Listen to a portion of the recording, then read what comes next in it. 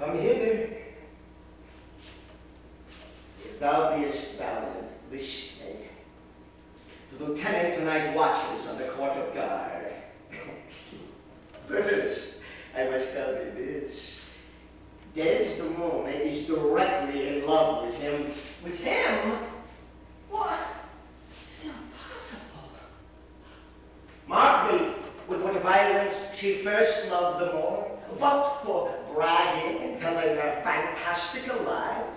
And will she love him still for prating? Let not the discreet heart think it. Her eye must be fed. And what delight shall she have to look at the devil? When the blood is made dull with the act of sport, there should be again to relieve it and to give satiety a fresh appetite.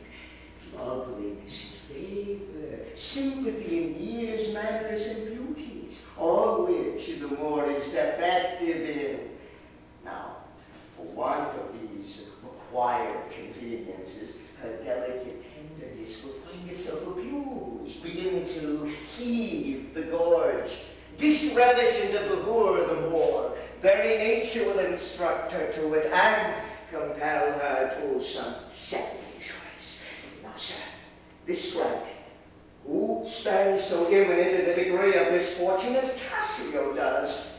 A knave very valuable, no further conscionable than in putting on the mere form of his civil and humane seeming form, the better compass of his salt and most hidden loose affection.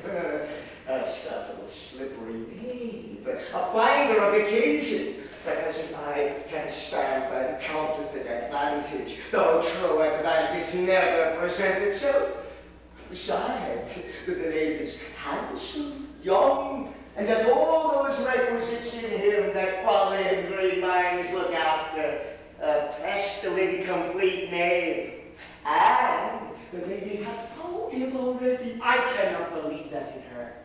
She's full of most blessed condition. Blessed be Zen. The wine she drinks is made of grapes.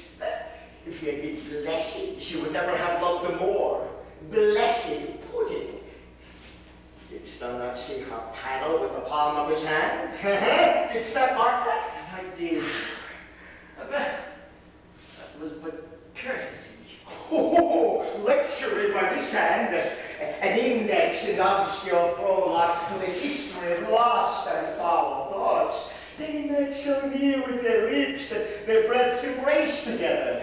Villainous thoughts, Rodrigo, these mutualities so marshaled away, hard at hand comes the master and main exercise, the incorporate conclusion. Pish! But, be ruled by me. I have brought you from Venice. Watch you tonight. For the command I lay it upon you. Cassio knows you not. I'll not be far from you. Do you find some occasion to anger Cassio, either by taunting his discipline or speaking too loud, or from what other means you please, which the time shall more easily acquire, no? Sir, it rash, very sudden in color, and happily with his truncheon may strike at you. Provoke him that he may, or even out of that will I cause these of Cyprus to mutiny. So shall you have a shorter journey to your desires by the displanting of Cassio, and I shall have the means to acquire them. I will do this, if you can bring it to any opportunity. I warrant thee. Meet me by and by at the citadel. I must fetch his necessaries ashore. Farewell, adieu. That Cassio loves her, I do well believe it. That she loves him, 'tis apt and of great credit. The more, howbeit I endure him not, is of a constant, loving, noble nature. And I dare swear he'll prove to Desdemona a most dear husband. Now, I do love her too, not out of absolute lust, but partly led to diet my revenge.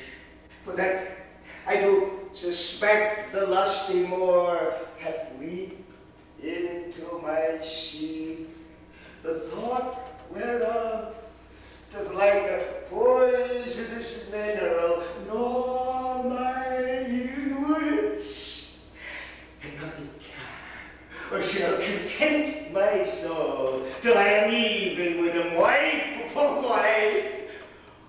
Or, verily so, yet that I put the bullet leash into a jealousy so strong that reason cannot cure, which thing to do? If this poor trash of Venice, whom I trace where his quick hunting stand a putting on, I'll have our idol Cassio on the hip, abuse him to the more in the right garb, for I fear Cassio with my nightcap too.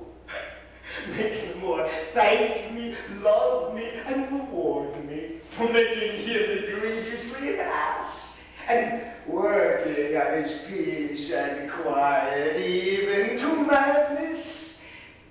'Tis here, but yet confused.